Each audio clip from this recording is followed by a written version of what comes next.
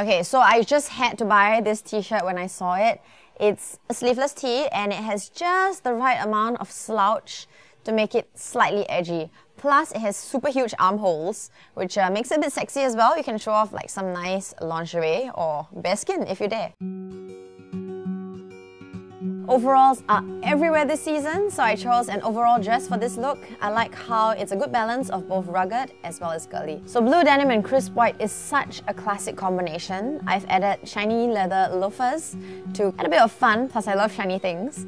A fun necklace also serves as a good focal point, and I completed the look with dainty wrist accessories.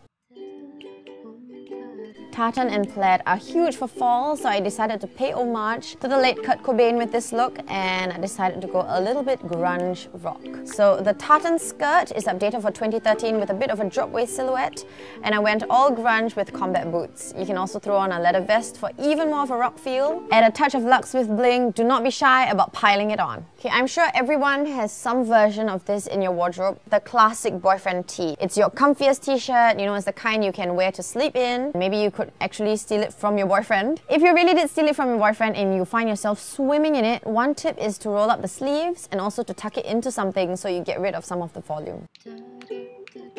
Another huge trend that's everywhere this season is the boyfriend jean. I actually found it hard to find a pair that fits me. You probably have to try on quite a few pairs to get that balance right. It's kind of like a stylish bagginess. So 2 important tips to remember when wearing the boyfriend jean. 1 is to cuff it up so you can see a bit of your ankle.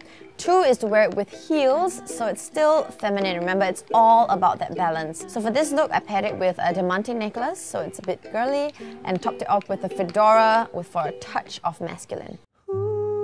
The skater skirt. Now this has such a girly vibe. I always feel like twirling around when I'm in one. I've picked one in pleather so it's not overly sweet, and spikes and pearls kind of, you know, maintain that girly, naughty but nice balance. I actually think this is a perfect first date outfit. Right, so you've seen my favorite ways to style a white tee. Which one was your favorite? Let me know in the comment box below. Remember, you can also catch up with me on Twitter, on Facebook and on Instagram. See you next time.